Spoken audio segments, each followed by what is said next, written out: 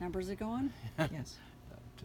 Dr. Jim Pritchett here on July 1st, 2017, Fairbanks, Alaska, with my patient, veterinary surgeon Dr. Dee Thornell, and she had a hip resurfacing operation for a pretty difficult problem with her hip, and so we're describing what it's like to go through it.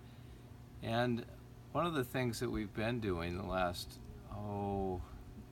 15 or so years is on our patients restricting the flexion after surgery. We didn't always do that.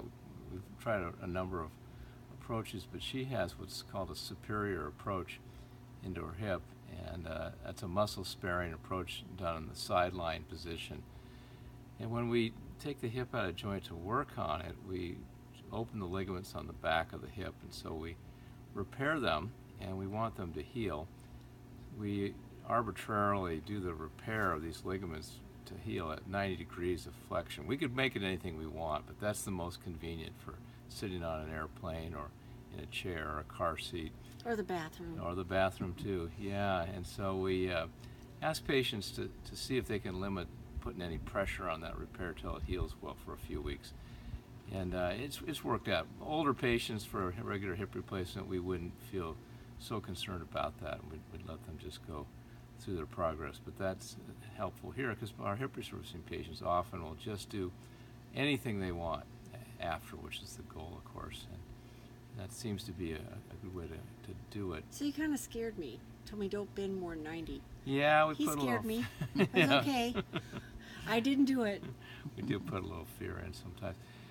It's fascinating that Dr. Dee here is from Michigan, which turns out to be a real important place in the history of hip resurfacing, at least the type she has. The very first hip resurfacing that was done that used a polymer for the socket was done in the state of Michigan. It was done in 1960 by Charles Townley.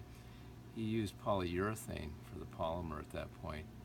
And it worked out only fair, but he got the idea that it was a good, softer way to do the socket.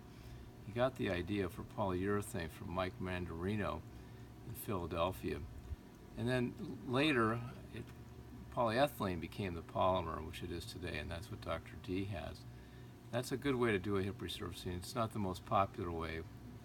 It was done with metal in many other cases, which sometimes can be good, but a polymer hip resurfacing is preferable, particularly for women patients more than any other. And so that's an interesting little tie-in that her origin in Michigan to that, which was really key to me in the development of all this.